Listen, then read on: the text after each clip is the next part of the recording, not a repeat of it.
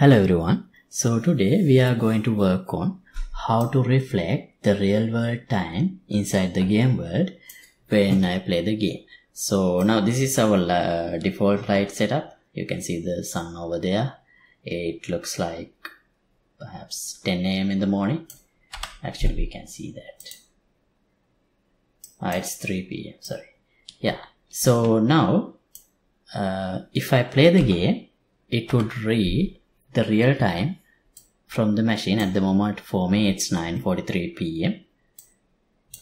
So the light, the time of day system will be changed to the real time. So let me play and show. So now you see the time is changed to 21:43, which is my current time. And as you can see, moon is over there, and you can see it's night time, and this campfires are automatically started because it's the night time. So yeah, so and I have set the time to update along with the real time. So now it becomes 9:44. You can see the time here. I just added a print, see. So yeah, that's what we are going to work on today, reflecting the real world time of the local player's location inside the game. So if I start the game tomorrow morning, the game will be having morning time inside the game as well. Okay, so first I'll open the time of day blueprint, and here we have this increment time function. So this is the function I call in a timer to update the time of day. So in order to use real world time, I'll simply add the Boolean variable use real world time, and I'll make this public so we can access it from here and enable or disable. So if I enable real world time, we don't really need to call this function in every 0.1 second. So here I'll do a select float with use real world time Boolean, and here if use real world time is true, I'll just use 1 second. So 1 call per second of this timer should be more than enough. Even that would be too much, because in real world we don't really see the sun moving fast, so it's very slow. So we can even have something more than that. But if we have something like a clock, we would be seeing the time.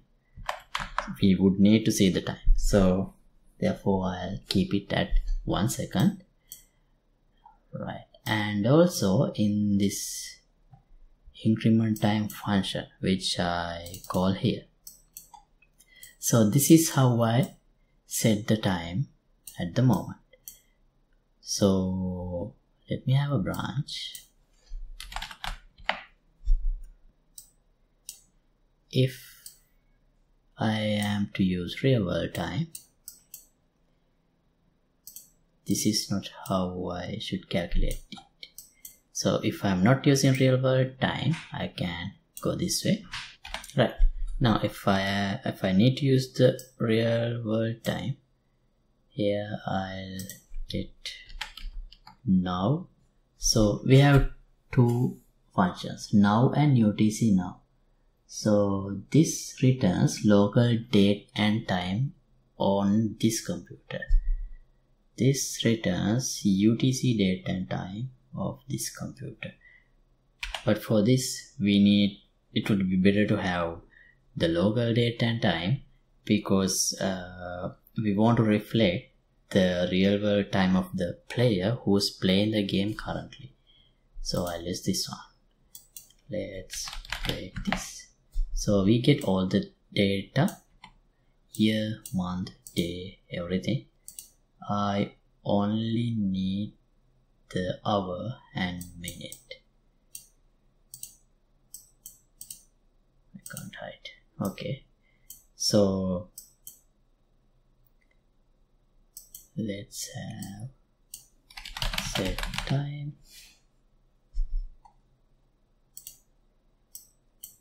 and time should be hour plus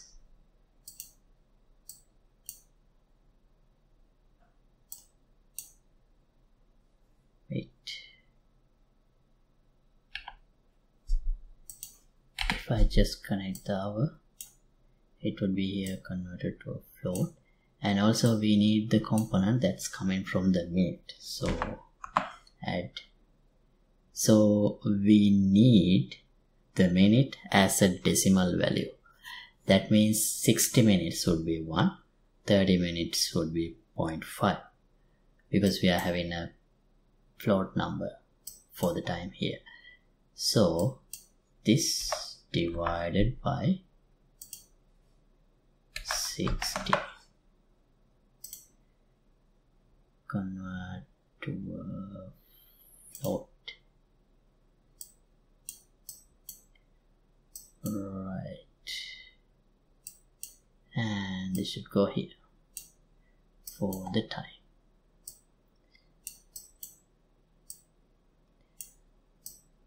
Okay, now to confirm we are getting the correct time, let me add a print.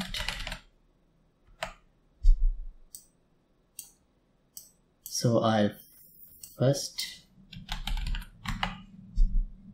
show the hour and then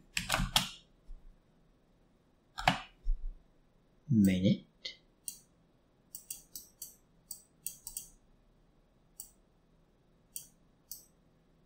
and then I'll show this time also as a decimal value. So wait, I don't think I enabled to use real world time. Yeah. Okay, see, it says 21:38. Wait, why don't I have a space? Oh, right. Let me have some space here. Oh, hold on. Let's put something in between the hour and the minute.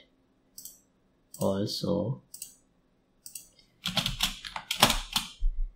in between the decimal representation. Now we should be clearly able to see that. See, 21:39.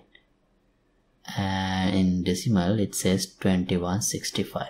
So if I show my current time, it's 9:39. 9 means turn 21 in 24-hour format, and 39 is the minutes, how many minutes. So it's working correctly, and as you can see here, now this is how we represent 9 p.m. 9:40 p.m.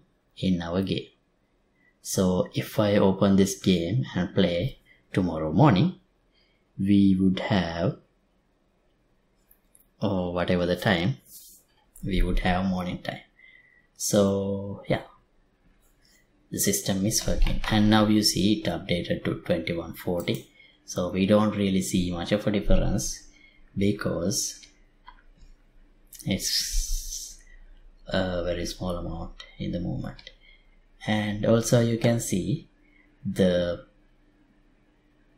campfires are also lit because it's the night time automatically. So yeah, that's the system. And I'm going to stop this episode right here. So thanks for watching. As always, project files will be available for the download. Link would be in the description below. And if you like to support my work, you can get the membership of the Patreon Club. See you in another episode. Goodbye.